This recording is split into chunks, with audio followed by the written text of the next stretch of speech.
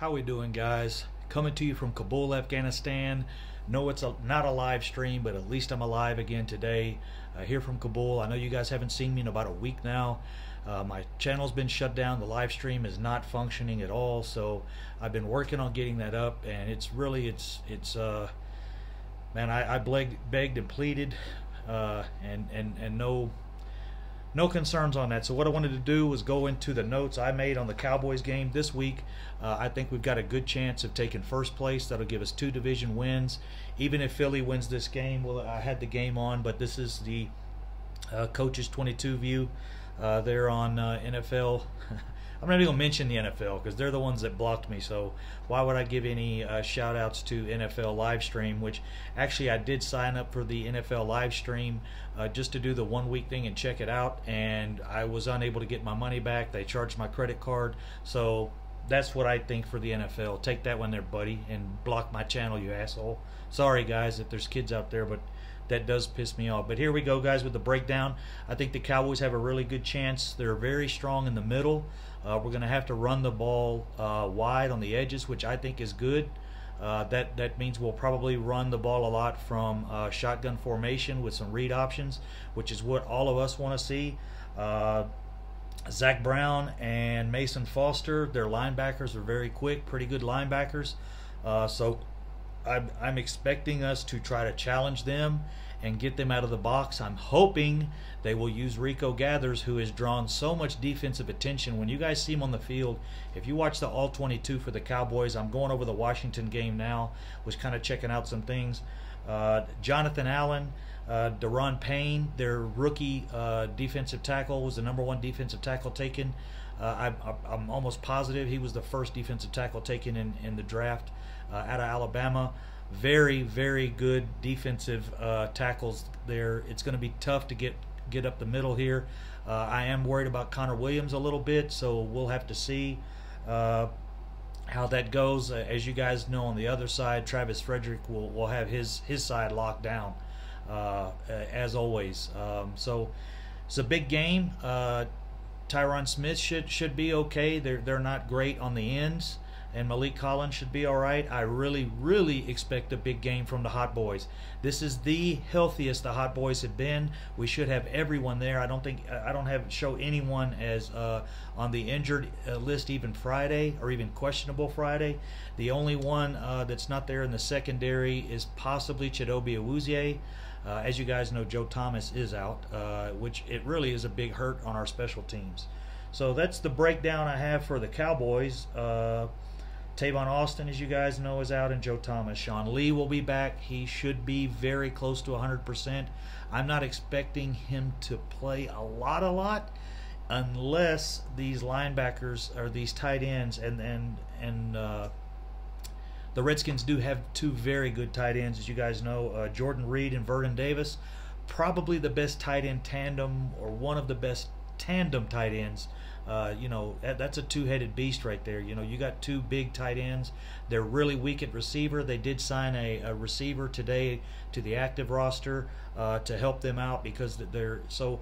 We should have a good day in the secondary as long as we can lock these 2 tight ends down. My concern with that before, I loved watch. Last year, the Washington games was one of my best games to watch, because everybody was thinking those guys were going to go off, and Byron Jones shut them down. They had 50 yards combined last year, the game that I was particularly looking at, and was like really riled up to see. And two tight ends that average 50 yards a game each. We locked him down with Byron Jones, and he played really well. As you guys know, he's a corner now. So they could challenge us at that tight end position there. They might, if they get any passing yards. My big prediction for this game is I don't think they're going to hit 150 yards passing. I hope they keep them under 120, and it would be, man, it would just be laugh out loud hysterical if we hold them to under 100 yards passing. The Hot Boys are going to get after it, man. They're going to be fighting to get on the field. And it's really fun to watch our defense come onto the field now. That's so, I mean, it's almost fun. It's kind of crazy. It's not like our defense is scoring points, but still when they come on the field, you're like, hell yeah, here comes the defense. You know, they're fast, they're quick, they tackle.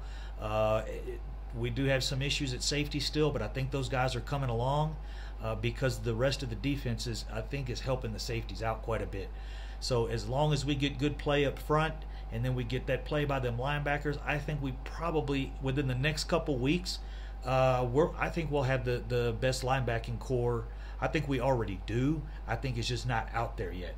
Our linebacking core will soon be listed as the #1 linebacking core in the league. I hope our offense can doesn't sputter and backfire, like it did the weeks before. Last week was outstanding. To do that to Jacksonville, I think we have the opportunity to do that today. We've got to run on the edges. We've got to get Rico Gathers involved and get those linebackers out of the box. I think he can do it. I don't think that they're scared of Swain. He just doesn't challenge. He doesn't challenge deep, and we really don't have much of another deep threat.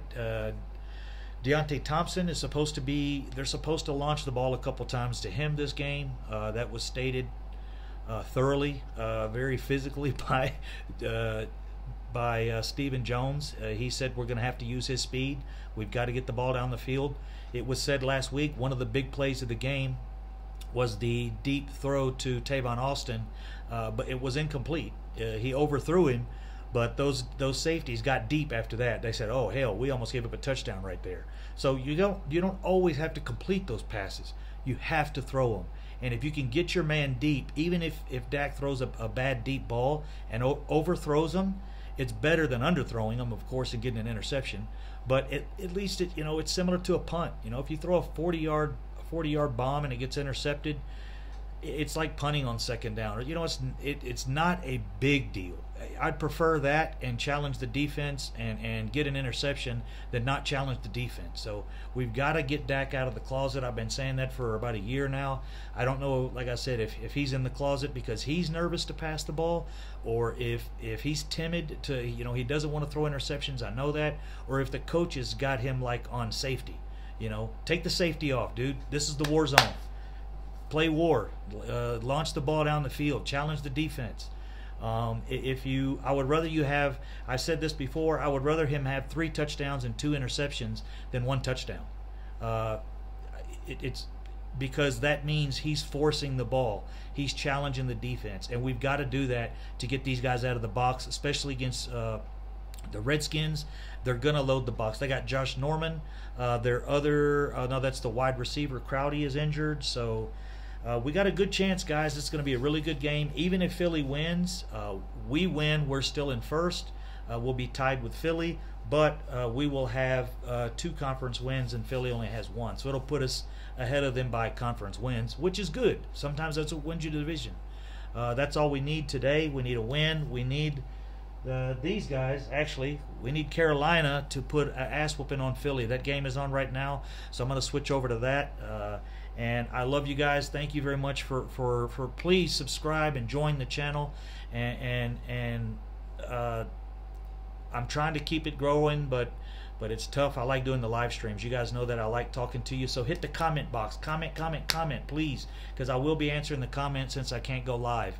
And I will probably do a couple videos during the game and post those and get that out to you guys. Thank you very much. Take care, guys. Peace in the Middle East. Cowboy Crunk is out. Your wartime updates on the Cowboys. Go Cowboys. Love you, Blue.